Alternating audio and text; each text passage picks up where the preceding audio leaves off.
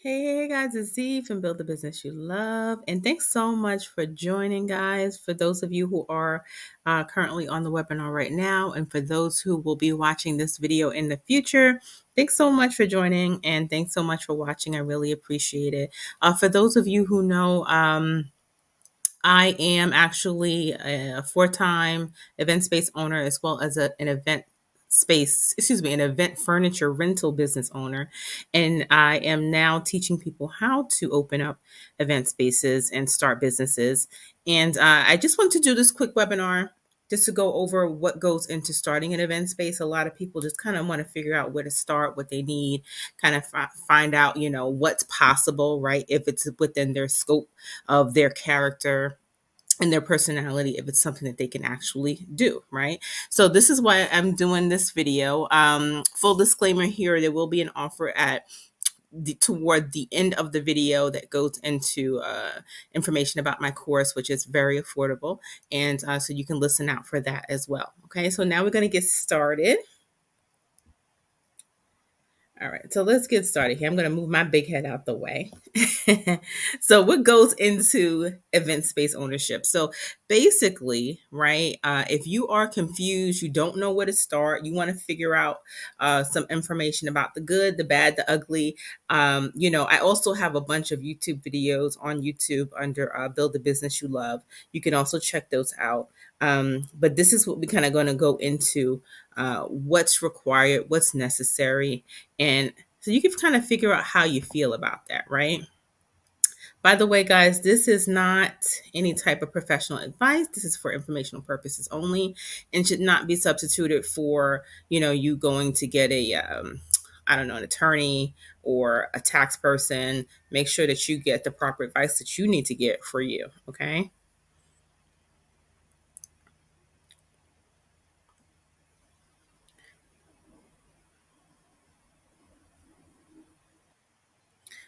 So let's start by talking about the basics, right? What you need to start an event space. I basically created this in a checklist style format, so you can kind of go over it or write down notes or just even go over the concepts in your head to see, if it's something that you can actually do, right? So the first thing you need to do is ask yourself, is your event space idea feasible? First of all, I've seen people who have these crazy ambitious ideas, which is wonderful. But to start off, they never really have the resources to do what's in their head. So I want you to be able to meet yourself where you are financially, physically, mentally. Make sure that you're able to meet yourself where you are. Ask yourself, is it something that's feasible? Some people come to me and they're like, oh, I want to have a huge event space with water access and it's remote and all this other stuff. And sometimes, right now within the capabilities that you can do, these things may not be feasible. So I want you to ask yourself, is your idea actually feasible? Is this something that you can get, right? You have to ask yourself some really tough questions and be realistic with yourself, right? Don't lie to yourself, okay? You have to ask yourself questions like, do you have the ability to deal with customers? In the event space world, you're face to face with them sometimes if you decide to do it that way. Sometimes you're over the phone with them or you're contacting them via email or text message or DM. So you want to ask yourself, are you good with working with customers or do you get frustrated very easily? Do you have patience with yourself to start up a business process and are you able to work with customers? And what will you really focus on when you do start your business? Will you focus on mostly baby showers or weddings? Like what would be your niche, right? That's a good place to start when you're starting to define your target market and determining who you're going to actually serve. Some people just focus on baby showers. Some people do a combination of both. Some venues are strictly wedding venues, right? So you really would have to decide what's good for you. Some of the things that, based on what you like to do, right? Next, you want to consider what's the legal structure of your business. If you want to do like an LLC, if you want to do an S corp, and there are parameters behind all of those things, right? Consider your taxes, your personal liability. Also, you should also consider the location. Location is so important when it comes to event-based ownership because you want to be where everyone else is. You want to be visible. You want to make sure that it's in a location where people can actually go to and people will want to have their event in, right? Their baby shower, their bridal shower, whatever it is. You want to make sure that it's something that they can get to, right? Um, what do you need to make it marketable? You should have a market plan, right? You should have a plan to understand how you're going to get your name out there, how you're going to market your business. There are a bunch of different platforms. The social media platforms are huge to do this on, your Instagrams, your TikToks, and then you have your ads for each platform, right? And then you should also just kind of develop a marketing plan. It goes within your business plan. So this way you're able to determine, is this something that I can do, right? You should be looking at these things before you even start to look at a space. How you're going to market your business is going to be a very important part of your business ownership. Have you created a list of spaces that you have in mind? It's often, a lot of times people say, oh, well, just walk up to the space and see if it's, a good size. But it's so much more that goes into it. That particular location you may not be able to have an event space there, right? It may not be zoned for that. And we'll get into that a little bit later. Have you gotten estimates for repairs and for to change structures if that something that you have to do once you found the space? So if you, for example, if you've seen a space and you're like, yeah, I love this space, but it needs so much work, you have to figure out the cost estimates for that work that needs to be done. And if it makes sense to actually do versus getting something that's a little bit, I guess more ready to just plug and play, right? Something that's already, you can just start the business opposed to something that you have to, do the floors, fix the walls, fix the ceilings, put in ceiling tiles, help with the electric. All of those things can get costly. But on the flip side, you may get a better deal as far as when it comes to renting, right? So we went over the estimates. Is the target market right for you, right? Once you've gotten all of your thought process through and you've gone over the things that you want to go through, and you have to ask yourself, all right, does it really make sense to market to a bridal shower or brides and grooms to a wedding party for a smaller event space? So you have to reevaluate that question and continue to ask these questions to yourself over and over again because those things may change throughout your process. Will you be leasing or buying? Most people opt to lease, but some people do buy. So that's an option that you can actually take advantage of. If you have the credit, the funds, the resources, you can actually speak to the people in the back of the bank and see what your options are, how much square footage you'll need, what's the price range for your space. These are all questions that you would also need to ask yourself once you start looking for spaces.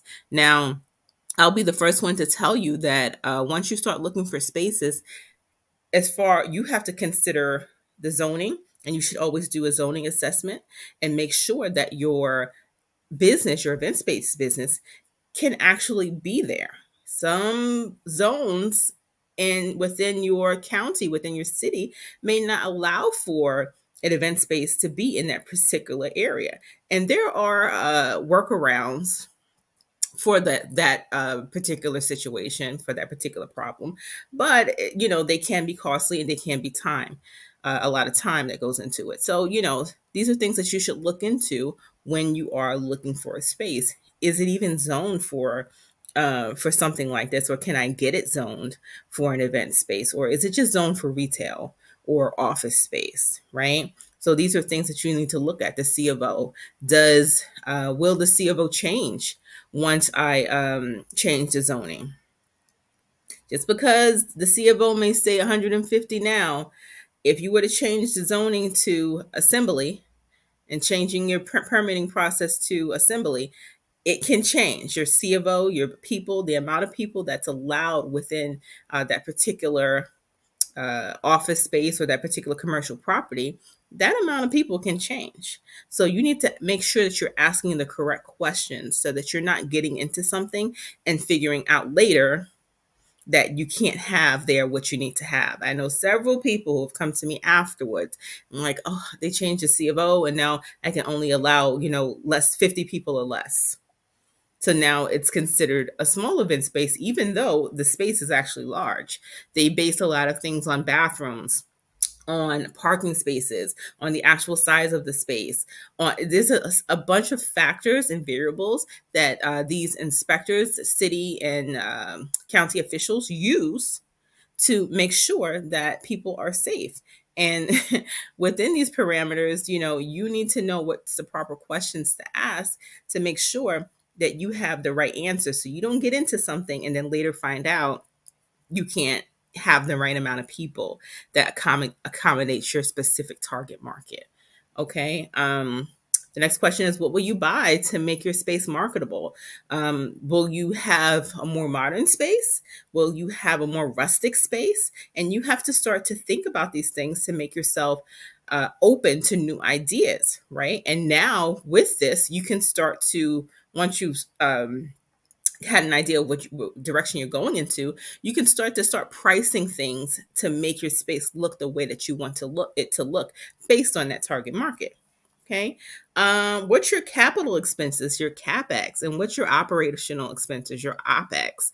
So your capital expenses are like your larger expenses, the things that you basically have to pay for one time. Maybe your real estate fees, that can be significant, right? If you're buying a building, maybe it'll be your down payment. So these are things that you pretty much have to pay for just one time, but these can be larger things. Or if you have some sort of equipment that you pay for just once, right? That's your capital expenditures. Whereas your OpEx, your operational expenditures, are your expenses that you get on an operational basis, on a month-to-month basis, a week-to-week basis. And these are things like your lights, your rent, if you have to pay for any type of, well, you will have to pay for insurance, right? So these are your operational expenses. And these are things that you would want to kind of put into your business plan to make sure that you have a budget. You want to create a good budget to make sure that, again, this is something that you can do. It's feasible and it makes sense. That's the whole point of this, right? It has to make sense. We went over how would you market your event space. Do you have an event space business plan? Do you want to, when you're doing your business plan, you want to make sure that you ask yourself the right questions. And often enough, a, a business plan can actually help you to sort of navigate the process. And don't think of a business plan as something that's stuck once you create it. No, a business plan is something that is a living, breathing thing.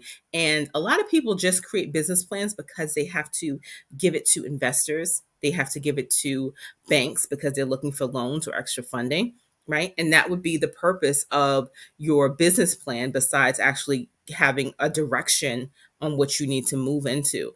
But it's a living, breathing document. You can actually change it as you go. Okay. It's not set in stone. If you decide, hey, I just thought I was going to be a wedding venue, but now, we decided that we don't have the proper kitchen to provide the food. So now maybe instead of a wedding venue, this will be more appealing to the baby shower crowd, so it just has the business plan allows you to make sense of it all. It kind of pulls everything together. And as we all know, writing things down makes things a lot clearer. And once you have your business plan, your financial plan, your marketing plan in, it's going to present itself as a much clearer picture. Think of it as at first, everything is jumbled up. It's a huge mess, right? But once you have if you decide to do a business plan, once you have your business plan, your marketing plan, your financial plan, everything is kind of laid out for you. Do you have what it takes to own a business? Some people want to go into business and they don't really have what it takes, right? They're kind of confused. They don't know where to start from it, and it can kind of be scary. And with that, I wanted to introduce you guys to my affordable course. It is the Ultimate Event Space course, and within this course, we go over all the questions that you have, all the questions that you were going down YouTube at 3 in the morning, asking yourself, questions that you were researching on Google, questions that you were asking event space owners but scared to. All of these questions are answered in this course. Topics covered are funding and business credit. So, in case if you need extra funding, how to go about that and what it is, right? How to make your space visible and marketing strategies for your event space business, demystifying zoning and C of O, because a lot of people don't understand what exactly that is and what goes into that. Automations process. If you decide, hey, I just want this space to be completely automated, I want a hands off system in place, I have the automations and teach you how to do that. A whole section on contracts and what should be in your contracts and what's important and what's not important. How to manage your space, how to operate your space. And I'm talking about on a day to day, from Monday to Sunday, I break it down for you on what should go into the day to day operations. There's also a Canva mini course, which teaches you how to basically create some of the beautiful templates and some of the marketing things that should go out for your social media and for your ads. And also AI in business is also in this course. And right now, this course is very affordable at only $97. Okay. And it also comes with a Facebook group that you can ask people questions, ask people with like minds, ask people who are invested in their business and want to move forward in this. And you guys can kind of communicate with that. So that's what's included in this course. And it's only $97. So I'm going to continue on, but know that this is an option, and I'll give you information on how to go about getting the course, okay, later on. Moving Big Head out the way again. All right, so this next part is about you.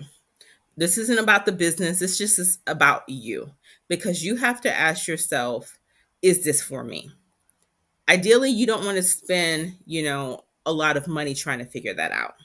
Okay. So you want to spend your money on the actual business, right? You don't want to spend your money trying to figure out what's the right thing to do. So in doing this, you have to ask yourself questions like, how will I set my business up correctly? You have to ask yourself questions like, how can I go about doing, and are you able to actually, overcome a lot of the things that goes into business? So some of the questions can look like, how are you at business? How do you have the confidence and the optimism about overcoming obstacles? Can you say no? Because in a lot of listen, people will try you. They'll try you. They'll ask you all kind of crazy stuff. Can you bring a horse into the event space, for their kid's birthday party? You have to be able to say no. Okay. And if you're not a person to say no, then your partner or someone who's helping you has to be able to say no. Do you like being in charge? Some people don't like to be in charge, actually. Some people like to actually, take the side step. Some people don't like to be the one to go to if you have questions, right? What's the next question? Am I able to function in an environment of uncertainty? Business is uncertain. You don't know what's going to happen the next day. Okay, especially in this business. So, if you are a person who likes, structure, then you would either have to provide structure in your business and be able to because for one, I need structure. I can't just go willy-nilly. I have to have things in place and I have to have it done the right way. Otherwise, it's, in my head, it's just a mess. So if you're like that, then you have to provide different systems and different ways to make that possible. What else do we have here? Am I able to motivate and inspire people? Forget about people. Are you able to motivate and inspire yourself? Because when you have your own business, it's just you. It's just you. Okay. It's just you saying, hey, can I do this? I could do this. You got to be pumping yourself up every day. I got to do this. I have to make this money. I have to do these ads. I have to put myself out there. And it's you. So you have to ask yourself, can I motivate myself on a day to day basis? And you're going to have your days. You're going to have your days, but it's important to be able to pick yourself back up, right? Are you an effective salesperson? Are you a fair negotiator? If you know that you're not a fair person, if you cheat in Monopoly every time you play, if you're cheating at spades, if you're not a fair person, that maybe that's something that you need to work on before you start your events based business. Do I understand my own limitations and know when I need to ask for help? That was a hard thing for me because I didn't like to ask for help. I like to figure stuff out on my own. That can be a good thing. That can be a bad thing. Life is about balance, and that's what I learned.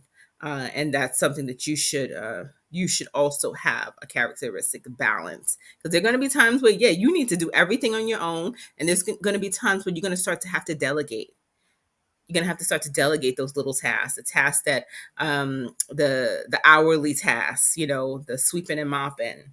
At first you should absolutely do the sweeping and mopping. At first you should absolutely be opening and closing, because you have to know what goes into it to be able to make changes and be able to grow, right? What else? Am I willing to devote whatever time and energy that's needed to be successful? You got to be waking up ready to go. Okay. You have to be dreaming, sleeping, eating your business, because that's just what it is as an entrepreneur. Is the risk of my financial assets worth the expected rewards?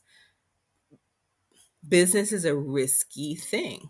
So you have to make sure that you're putting every effort in, you're getting all the knowledge that you can get, so that you're able to make the best decisions possible, because it can be very risky. Sometimes it's just the luck of the draw. Sometimes, well, I don't believe in luck, but sometimes, you have God on your side and he's like, yeah, this is for you. Sometimes like, wait, hold on. So you have to make sure that, uh, you are taking the right risk, you're making the right decision for your business, and it makes sense for you financially. Do you have a history of success at things to which you are committed to? Do you have a strong support system with family and friends? Now, this one, you're going to have those people that's going to say, yeah, I'm going to be there. I'm going to push a broom. I'm going to be there. I'm going to do all the stuff that you need to do when you open, girl or man. I'm going to help you all. I'm going to help you out. Don't worry. I'm going to do security. I'm going to be there. Day you open, a lot of people don't have anyone there to be found. Okay, business, as they say, is a very lonely place, especially a small business. So yeah, I'm gonna just leave it at that. You rely on who you know you can rely on. Make myself smaller again. Okay. Now, about your business setup, you want to make sure that your business is set up correctly. You want to make sure that you have, your LLC. You want to make sure that once you hit a certain amount that you go into an S corp. You want to make sure that you have your structure set up. You're structuring your business for funding. You're positioning it for funding. And you want to make sure that your legal forms and your setup is done properly. Make sure you have your EIN. By the way, you can just go to the IRS website and look up the SS-4 form to complete your EIN number, if that's what you want to do. Have you looked up your name to make sure it's not taken? Have you looked up your in your state to make sure your name that you're interested isn't taken, isn't registered as a fictitious name, or isn't registered as an LLC already? You have to do all of these little steps just to make sure that you're able to get the things that you need to get when you need them. If you need business credit, if you need to get a business net 30 accounts, if you need to get business credit cards, you want to set up your business and set it up properly and position it for funding. And finally, you want to ask yourself who you have in your corner. Who is it? Who's a professional? Who is your team? Do you have a mentor? I would love to be your mentor, but ask yourself, do you have a mentor? Do you have an accountant for your taxes? Do you have an insurance person? Who's your banker? By the way, you need to be building a relationship with your banker. You need to know who your banker is. When you go in there, don't just hi and bye. How you doing? How's your son? Yeah. So that way, when it's time to pull their coattail to the side and say, hey, who I need to speak to for a business loan? Tell me what goes into it. And maybe they'll give you a little tidbit on the side. You know what I mean? Or maybe they'll give you some information that they perhaps would not have. Relationships are very, very important in business. Also, you may want to have a lawyer on hand, or at least someone who can look over your contracts. Okay, someone who can look over all the things you have going on. Um, that is pretty much it, guys. And basically, I want to let you know that you can also go. I have a bunch of free guides and downloads at buildthebusinessyouLove.com, buildthebusiness, the letter U, love.com. And of course, I have my course right here under courses. I have that course that I previously mentioned that you can take advantage of for only $97. So you can check that out. Do I have another slide here? I do not. So again, I'm Z from Build the Business You Love. I hope this helps someone. And if this helps you, then great. If not, then go get that course. If you need some more, like, someone to kind of hold your hand electronically, then make sure you go get that course. All right, go check it out. Build a business, the letter you love.com. I'm Z, and I hope this helps you out. And take care, guys. I appreciate you watching this far. Later.